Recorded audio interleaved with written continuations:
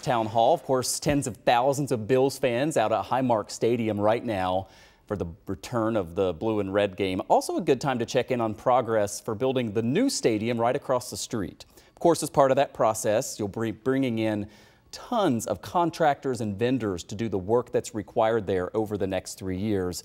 And joining me live tonight is April Baskin, chairwoman of the Erie County Legislature, because there is so much of a focus and requirements really to make sure that women and minority-owned businesses are a big part of this process. We've discussed some of the challenges with that. You were telling me during the commercial break a little bit of breaking news you can share with us in terms of really trying to make sure this gets done the way it's supposed to. Yes, we are in a very unique moment here in Buffalo and Erie County where we are facing an immense infrastructure revitalization, and there'll never be a moment in our lives, I believe, in our lifetime where we can prioritize the marginalized business owners in our community having access to construction opportunities for those that operate in the construction profession. So there is a local law at the state and the county level that prioritizes minorities, women, and disabled veterans having fair opportunities and being included on big construction projects when they involve public dollars.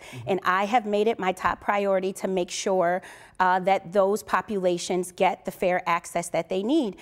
So we've been going back and forth with the Turner Gilbane construction team over the last couple of weeks. Kudos to Turner Construction for sending up their chief diversity officer and working with my office. We have now solidified a couple of information sessions that will be held not just in Orchard Park, but equitably across Erie County.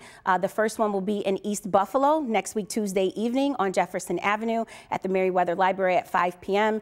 and others will follow in East Buffalo as well as the cities of Tonawanda and Lackawanna. And these will be opportunities for those marginalized groups to come out and learn ways in which they fit into the future of the stadium construction project. Yeah, and we've been showing some of the video there because there have been some sessions to educate people about this, but part of the issue that we've run into is someone may be the owner of a business and think they qualify for this, but they're not certified yet. And Correct. That's a whole separate process, right? And it's a very long process. Yeah. It's a lengthy process. You don't want to get out to a massive construction site like a Bills stadium or any sports arena and not really know what it is that you're doing. So we do have laws that are put in place at the state level and the county level that people have to kind of go through a process to make sure that their business is prepared. And that process needs to be prioritized and treated fairly, and people need to be educated about that process. In addition to that, my office has developed a new program, a Level Up initiative for contractors that fall within those populations, marginalized populations that aren't necessarily ready to compete on the stadium right now. We're working with 25 different local corporations who need contractors. They don't necessarily have to be certified to do that work.